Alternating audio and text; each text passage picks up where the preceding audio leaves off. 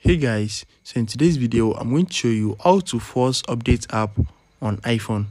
So there are some cases that there will be some new version of any app on your iPhone and you're not going to be seeing the update option in your app store. So maybe you check your friend's phone and you are seeing new features in their app, but you're not getting update for you to update your app to get the feature also. So I'm going to show you how to force update app. So let's say I open my app store and I search for a particular app. So this usually happens with Instagram most of the time for me. So guys, can you see it is happening with this app also? Can you see this app is showing open, but I need to update this app. So the first thing you can just try is to click on the app itself. So just click on the app and refresh. So if you click on the app and you refresh, if there's any available update, you're going to see updates. So I don't know if it is a glitch or something, but once you click on the app, it's going to show if there's any available updates. So let's say you click on the app and you're still not seeing any updates. Let me show you how to force update the app. In order for you to do this, head over to your settings and you need to scroll down to general. Once you click on general, select iPhone storage and you need to wait for this to load. Once it has loaded, look for the app that you want to force update or just search for it at the top. So let me search for it at the top right here.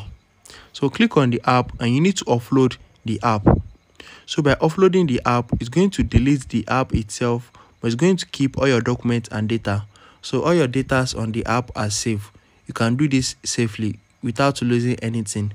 Just offload the app and you need to reinstall it back to your phone.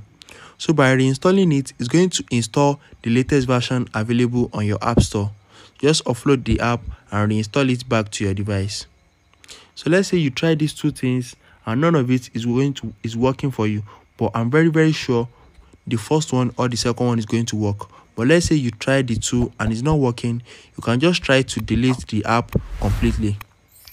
So if it is Instagram, just long click on your Instagram app, click on remove app, and you need to delete it completely and download new one from your app store or Play Store, from your app store.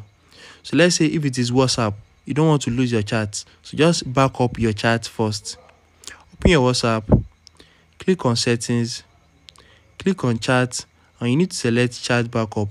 So if it is apps like Telegram, WhatsApp, other app like that, you can back up your chat first. So you can just back up your chat, delete the app, and you need to reinstall it back.